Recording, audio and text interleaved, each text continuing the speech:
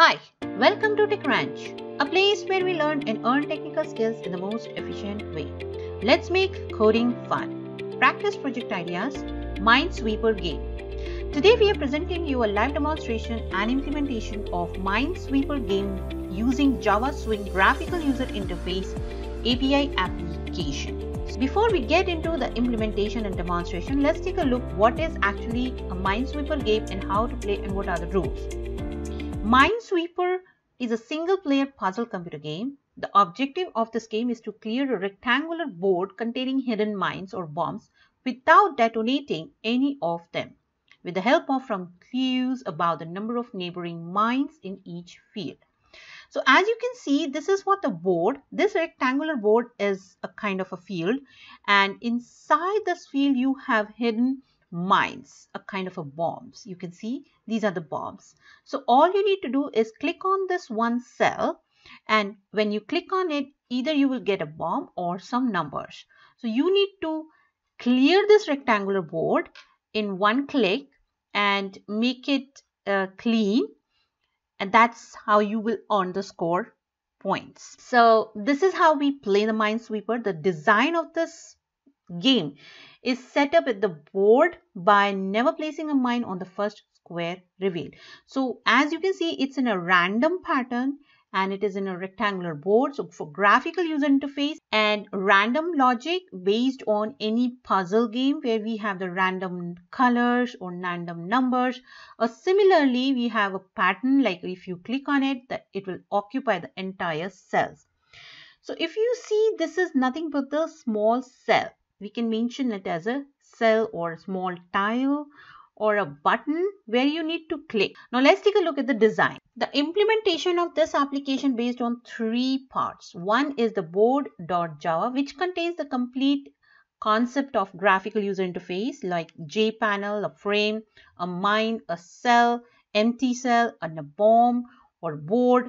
And since it is going to be in a click input, so you need to mention and override all the mouse action listener and adapter or any kind of action perform activity with the mouse has to be overridden.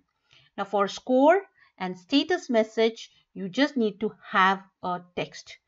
That will be more clear when we see the demonstration. Now when it comes to the minesweeper.java file, another class file which contains your JFrame where we have the complete outlet of the board and the main driver method where we call the board.java file. Third part, all we need to have the images. You can use any images where you have any specific expression of mines or any other background. Where all images I have used, it's in a PNG forms. Now let's take a look at the demonstration. So this is how this game is going to look, where we have the title, it's in a JFrame. And since it is in a swing, so JFrame will help you to make more improvised version of it. And you can have another kind of look and feel. You can have more menu bars and more interactive look and feel in your application. Now, as you can see here, these are the mines and the cells. Empty cells will be this one. And score and status message is mentioned is here in a text field, in a label form, you can see. Now you can have more options in this like a menus, like new game, exit, reset, about, and clear. So all these menus you can improvise and add in your application. Now let's take a look at the execution. So this is my Eclipse IDE, and let's take a look at the execution of your Minesweeper game. So this is my game project, and here we have the package, and as I mentioned, the board.java file, minesweeper.java file, and my resources where we have all the files, images files. Now let's take a look at the execution. Since it's a Java application, so it has to execute like this. So as you can see here, it started with the points 40, and if I click any cell, see, there is no bomb yet. I'm not good in this game too, so you need to guess actually It should be not bomb here because it is near. You see? See? Oh my god, I'm not so good in it. So here the mention is game lost. That means you spotted a mine and it blasted your field or blasted your board. So this is how you can play, and it can be reset on its own. So what you can do, you can have more options in it and start with a new game, as you can see. Okay, no mines, no mines, no mines, no mines. Ouch. Game lost. So you can start once again. Mines, no mines, no mines. Oh my god, I'm so bad. Out.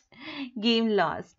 So here there are a few things need to be added, like having more options and so this is all about the demonstration of Minesweeper game application implemented using Java Swing Graphical User Interface API.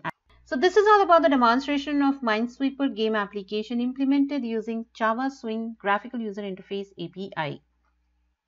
Thank you so much for watching this video. Please subscribe to our channel and stay tuned for more upcoming interesting practice project idea. For any questions and source code, please contact techcrunch2019@gmail.com and please provide your precious feedback on the comment section and any suggestions you would like to have more specific topics. Please share your feedback. Let's make coding fun. Thank you.